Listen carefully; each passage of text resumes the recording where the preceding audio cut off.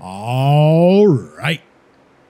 Now we're doing freeCodeCamp, JavaScript algorithms and data structures beta. Learn basic string and array methods by building a music player. Step 5.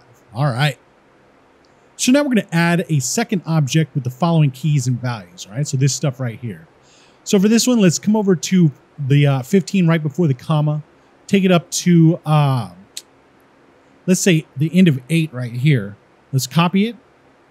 Highlight 17 and all the way up to the end of 15. Drop it off like this. Let's change this ID to 1. Let's change scratching the surface to can't stay down. Can't stay down. All right. We'll change 425 to 415.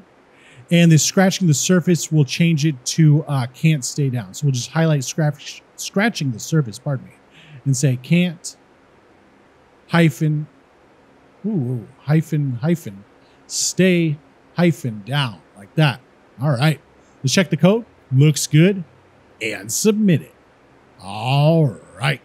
Now we're on to step 6, and we'll see you next time.